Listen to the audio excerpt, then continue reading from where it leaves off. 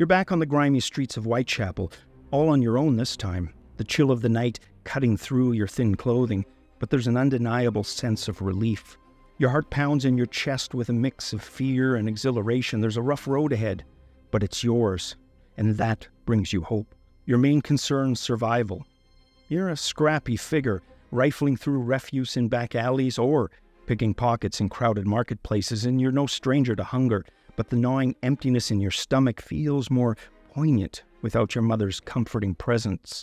Still, you're guided by the lessons she imparted, and each day brings a new opportunity to use the skills that she taught you. However, this does not go unnoticed. A group of men, rough around the edges with a certain air of authority, take interest in your abilities. They are the Monkey Parade Gang, a group notorious for their crimes across London and with a growing influence outside of their home territory of this Whitechapel. They are ruthless and allies to the Elephant Gang. You do your best to stick to the shadows, to ply your skills with strangers docked at Canary Wharf to the east. But despite your best efforts, during one such early evening at work near those docks, pickpocketing docked drunkards who frequented the taverns, you are confronted. Your sense heightens and your fight-or-flight reflexes firing as the group surrounds you completely. You're approached by a young man with sharp eyes and a sharper tongue, telling you that these streets are theirs and you're either with them or against them. "Be a shame if you weren't with us," he says, tapping a hardened oak club in his left hand. He tells you your size makes you an ideal pickpocket and your street knowledge valuable. The offer brings a bit of relief. It's a dangerous path, but it's a means to survive with the ally of your enemy. You nod, accepting the 20-something-year-old man's outstretched hand, your small fingers disappearing within his. His name is Lefty, and with that simple gesture, you're welcomed into the Monkey Parade. You're not alone anymore. You found a pack, and with the sun rising over the grimy streets of Whitechapel, you will bide your time and avenge the treatment of your mother. The group lives in various derelict places. During the early 19th century, a remarkable phenomenon emerged in the real estate market known as flash houses. These houses became notorious for their connection to criminal activities and their use as low-cost housing for impoverished individuals, particularly child gang members. In the absence of better alternatives, many found themselves forced into these dwellings, which became their only refuge from homelessness. In some instances, a single flash house would accommodate a considerable number of children, offering shelter to dozens who had no other place to turn to. The police, fully aware of the implication of these establishments, branded them as nurseries of crime. Testimonies from law enforcement offices highlighted the alarming conditions within these houses. For instance, in 1837, a witness revealed that a particular house in London was home to approximately 20 boys and 10 girls, all of whom were under the age of 16. Within the walls of these flash houses, the residents were under the guidance of a captain who actively encouraged and even fostered their involvement in pickpocketing and other illicit activities. Such dwellings became breeding grounds for criminal behavior, perpetuating a cycle of delinquency and social unrest in the Victorian era. The structure of the gang consisted of the captain at the top, which in the Monkey Parade was Lefty. He had several junior lieutenants. Below them, the street bosses, and below that, the rank and file. The biggest indicator of separation between the rank and file and the upper echelon was dress. Street bosses and all up wore single-breasted, semi-fitted coats that extended to their mid-thighs. Waistcoats were generally collarless and single-breasted. Trousers occasionally cut from a narrow check-cloth, and below that, high starched collars with cravats and neckties. Clothing was one of the end goals of any rank-and-file member, for it meant you had risen, and with that came a certain modicum of respect. For now, you were easily identifiable as a low-ranking junior, but you made the best of things. Snowing, which was the art of stealing clothing from wash lines, ensured that your mishmash of clothes was at least tolerable compared to the lowest denizens of the streets. Street bosses, of which there were several dozen, had a handful of street talents like yourself underneath them. Each group was generally comprised of about a half-dozen individuals. In your crew, you would meet a diverse mix of characters. Burly Joe, the muscle, known for his brute strength but unwavering loyalty to the rest of you. Thin and wiry Arthur, who might not look like much, but he possessed a keen intelligence that made him valuable. Cunning Jack, a sly and also intelligent member of the gang, with a mischievous grin missing several teeth, substituted with cadaver crowns that hinted at his craftiness. Finally, Baldric, dim-witted and mostly innocent-looking, but with a penchant for pickpocketing items of interest to him. All of you reported to Reggie Iron Fist Blackwood, a former coal miner from the Black Country to the north. He had a glare that could curdle milk, but those who got to know him could see another side of him, loyalty to his men above personal ambition. He had therefore been in the role for longer than most. With no previous jail time or major injuries, he had luck in spades, which didn't seem to run out. Your crew worked the southeastern streets of Whitechapel, doing pickpocketing known to the group as dipping, and a host of other activities whose slang you would learn over the next few months. There was a lot of livestock in London, and stealing it was called beak hunting.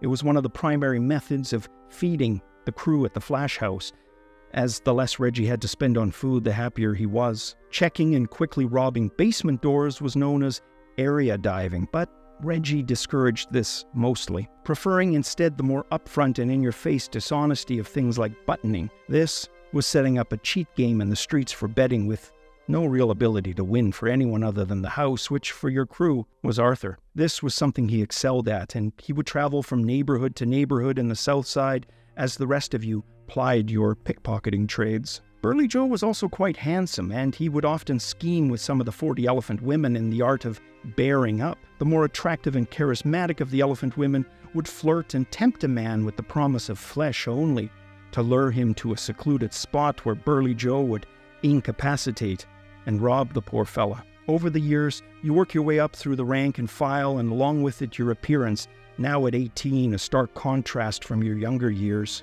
and a boxy frame many didn't challenge on the streets. Scars from multiple scrapes and fights cover various parts of your body and face. Always present, though, is the hatred for the gang and its ally, the elephant women. From 18 to 20, you graduate from pickpocket work, and you run your own crew, working heists on various shops and businesses in London, but the warehouses splayed across the Canary Wharf, those are the prime targets. The first major job with your crew is one such warehouse. Jobs like this you learned were about subtlety and not strong-arming. Generally, information was obtained from porters and other unwittingly by leading them into conversation regarding the goods on the premises, the silks they have or other such goods, and to then find out the part of the premises where they were to be found. Sometimes a member of your gang would go in to inspect them on the pretense of looking at some articles of merchandise. In warehouses, you would also sometimes have one of yours slip in your closing time when only a few servants were left behind and were busy shutting up. He would secrete himself behind goods in the warehouse, and when all have retired for the night and the door locked, he opens it and lets in his companions to pack up the booty. Should it consist of heavy goods, they generally have a cart to take it away. They are sometimes afraid to engage a cabman unless they can get him to connive at the theft, and besides, the number of the cab can be taken. Your men then get the goods away in the following manner. If consisting of bulky articles such as cloth or silks, they fill large bags, similar to sacks, and get as much as they think the cart can conveniently hold, placed near the door. When the policeman has passed by on his round, the watch stationed outside gives the signal. The door's opened, and the cart drives up, and 4 or 5 sacks are quickly handed in by 2 thieves in less than a minute. When the vehicle retires, it is loaded and goes off sooner than a gentleman would take his carpet bag and portmanteau into a cab while the others walk off in a different direction. They close the outer warehouse door, most of which have spring locks. When the policeman comes round on his beat, he finds the door shut and there's nothing to excite his suspicion. The cart is never seen loitering at the door above a couple of minutes and does not make its appearance on the spot till the robbery is about to be committed when the signal is given, those steps being vital and the keys to a successful heist. The goods then being fenced and profits distributed up and down the ranks as required. Canary Wharf being disputed by many other gangs meant there was always the danger of a clash. One such fight occurred at the south end of the wharf. The Lambeth boys. They'd been making noise about their rights to what was understood as neutral, fair territory. Shouts between members culminating in a meeting between Lefty and their leader, a larger, fat young lad named Ronnie Barker. With your lads opposite theirs, the two began their conversation, the exchange getting progressively more heated and animated until Ronnie spit in Lefty's face. Suddenly, a scrap broke out as Lefty returned the spit with a left hook, staggering Ronnie backwards several feet.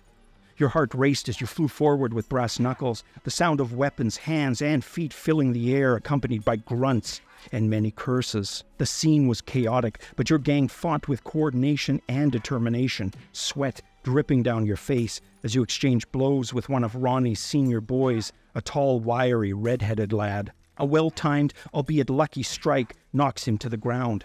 You and your boys soon gain the upper hand as Lefty downs Ronnie, who is now laying prone on the ground. Two of his seniors grab him and his crew slowly at first begin to retreat until eventually it's a full rout with each of the Lambeth boys scrambling to save himself. Breathing heavily, you took in the aftermath of the battle. Your gang standing together, bruised, battered, but victorious. This section of Canary Wharf serving as witness to one of hundreds of such battles fought over the years, now lost to time. Despite the risks, there were thrills. You relished the danger, the adrenaline that coursed through your veins when you were planning and then executing a job. You tasted the power and money that come with being a monkey parader, but you still had your end goal. The police, however, are growing increasingly aware of your gang's activities. More than once, you narrowly evade capture in the constant cat-and-mouse game that both sides play. You are also more frequently in the company of members of the Elephant Gang and their male arm, the Elephant and Castle Men. Your first meeting in the proximity of Mary showed she clearly didn't recognize you, and your older, more mature appearance. Her and her underlings had gotten word via a friend of an elderly housekeeper for Baum, Sons and Company on money stored in a safe they had on site. The housekeeper was frequently left alone in charge with only a guard dog on site. Baum, Sons and Company, prestigious and wealthy, located at 58 Lombard Street, is the target. It was a building several stories high, with the upper stories led out to various firms, and Baum, Sons and Company occupying the ground floor and cellar, where a strong room from brick was built. The information was that the tantalizing bounty was housed there, massive sums of money, numerous certificates, and a valuable collection of gold and silver watches. The treasure is irresistible, but the stakes are equally high. The building is a fortress, the strong room an even stronger fortress within. Security is tight, but the more you and the gang learn, the more you see the potential opportunities rather than the insurmountable obstacles. The building's occupants move with predictable patterns, offering windows of opportunity for those patient enough to observe. And observe you and your gang do. The trusted housekeeper, for example, and her family residing in the uppermost floor, they could be worked around as they often left her alone on the premises for hours at a time. Over the course of several weeks, you and your accomplices plot and plan.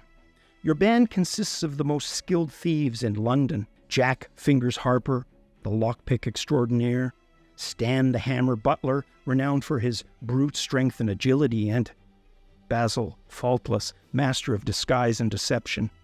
Skilled thieves that you had handpicked personally. Sure, there were other options, but this bunch, they had something to prove. Each had a vice of drinking to a stupor any time their lips touched ale or heavier drink. This had cost each of them in their own way professionally with the gang via missed opportunities. You would give them a second chance, and they were grateful. Basil had gotten close enough to the help on site to discover that there was but a single set of keys, and that set being transferred generally by Adolphus Baum to his brother, who in turn would give them to the father, the keys thus visibly being shared by all three. The keys were not left anywhere out of sight. Basil, having infiltrated in another disguise as a Parisian investor, noted that the safe was located in the basement with brick walls all along the foundation and the ceiling of the vault room. The street door locked at night from the inside and secured by bolts and crossbars. You watch the building for hours until the revelation dawns on you that you'd all been approaching it wrong. The solution was there all along in front of you. The housekeeper, she had her unit on the top 4th floor, and every evening when she retired, she would open a window for airflow. The gap, perhaps 7 inches in height, maybe 8 or 9, no more. too little of a gap for a man. But a boy, that could work. The exterior could be climbed, but would require a lad skilled in the arts of climbing and burglary. There were just enough decorative features in the brickwork at the lower levels, coupled with intervals of molding, ledges, and drain pipes, that it should be possible. This exceptional climber would require a snakesman. A snakesman being the person skilled in using children to plant in houses and then open said house after hours to let the thieves in. Perhaps the most skilled snakesman known to the Monkey Parade gang was Edmund Black, also known by the nickname the Adder. He had in his employ a select group of lads between 8 and 12. He would train one of the better climbers on buildings approximating the exterior layout and height of the Baum shop. His job, to climb and shimmy through the window and make it downstairs to open the exterior door, which even if bolts and bars were removed, would still be locked. This is where Jack Fingers Harper came in. He would be able to open the door by removing the lock in its entirety once the bolts and bars were removed from the inside. This would allow you all entrance. Two problems remained to be solved. One was gaining access to the interior of the vault room. As mentioned, it was surrounded by brick and a large metal door secured the entryway. Fingers had an idea here too. Rather than fight through the metal and the locks of the door, gain access instead via a hole drilled through the brick wall and open the door from the inside. The solution, while great, still left noise that could awaken the housekeeper and the guard dog, which had free rein of the premises, including the halls and passageways from the top floor down to the vault room itself. Stan the Hammer Butler had a solution. The child would bring with him a mixture of laudanum and molasses on a coated piece of treat, which he would first slip through the window after making scratching noises to attract the dog prior to crawling in. He would wait for the dog to eat and then enter once asleep. The next step was to add laudanum of a specific amount to the housekeeper's evening tea, which she would drink ritually as a nightcap prior to sleep. Your plan launches on a nondescript Saturday evening. As the Baum Sons and Company closes for the night, leaving the housekeeper, the family did what they usually did on Saturday, leaving just her and the guard dog alone. The small boy, Ronnie Corbett, or Corby as he was nicknamed, scaled up the wall deftly after evening fell, reaching the small open window in just under 10 minutes, even faster than had been practiced for weeks prior. He placed the prepared meat in the gap of the window and made a scratching noise before climbing back to the side of the sill and waiting. After 20 minutes dangling from the height, he tapped again, and this time only silence responded. Entering, he made his way carefully and stealthily to the housekeeper's tea, where he placed the contents of the tincture in her cup. Soon both were asleep, and the boy made his way to the street access door some minutes later. As he opens it, you four quickly step out of the shadows and inside as he exits and leaves. Your first task is to secure the dog, now asleep, with a short leash to the banister. You then make your way to the office above the vault room. You've got approximately 2 hours to drill through the brick, which is mainly the task of the hammer Stan Butler. He creates in just short of 2 hours a hole large enough for each of you to slip through and down into the vault chamber. Each of you with crowbar in hand, then remove the locks from the inner door of the vault. As Fingers makes short work of the vault itself, you grab cash boxes and dump them of their contents, which you quickly shove into large burlap sacks that each of you is carrying. Leaving no trace of your intrusion, you and your gang retreat. A makeshift latch installed on the inner side of the door is the final touch, giving the door the appearance of being locked from the outside. Should an officer pass by on patrol, you blend back into the seedy underbelly of Whitechapel, the audacious heist complete. Your reputation among the most cunning criminal minds of Victorian England sealed, and this a crime that would remain unsolved. It is a perfect crime, a daring act of theft that will leave the authorities confounded and the city's criminal underworld in awe. However, the final stage of the heist was to stay at an abandoned house prepared with supplies for several nights. You would then have a carriage arrive in a couple of days courtesy of Mary, which would deliver you all to an elephant flash house for splitting each person's cut. However, Mary would never see her cut, nor would these men allied with her. Sure, you had tolerated them, a means to an end, and you would ensure no harm came to them, but the money, that was the price they would pay, the price for your revenge. You would show these thieves no honor, as no honorable actions were bestowed for your mother on her deathbed those many years ago. Thus, the exact nature of what was to unfold would be only known to you. Driven and molded by this revenge over the years, a plan finely tuned over the last few weeks. Each of the sacks would be placed in the middle of the main room. You would then eat and drink before catching up on missed sleep from the evening's events. You had placed enough laudanum in the alcohol to ensure they didn't wake up for hours. Due to the bitter taste of laudanum, which tea in small doses could disguise due to its bitterness, you ensured only the latter portions of ale would have the dosage. You ate, laughed, and drank, and then drank some more, and after the drinking was done, drank even more, as you knew these men would. Each, with their shared vice of drinking to a stupor, would ensure the plan would be carried out perfectly. In all likelihood, the laudanum wasn't even required, as soon the men were drunk and tired and looked to rest their heads. Soon, all that could be heard was heavy snoring. The laudanum would, however, ensure they slept for many more hours than they normally would. You took the contents of the burlap sacks, placed them into brown nondescript suitcases, prepared in advance for your group's exit. You tied each of them up and hauled the suitcases to the street-side door. You then took out your father's old lever timepiece and waited another 30 minutes before exiting to meet a coach, which had pulled up just outside.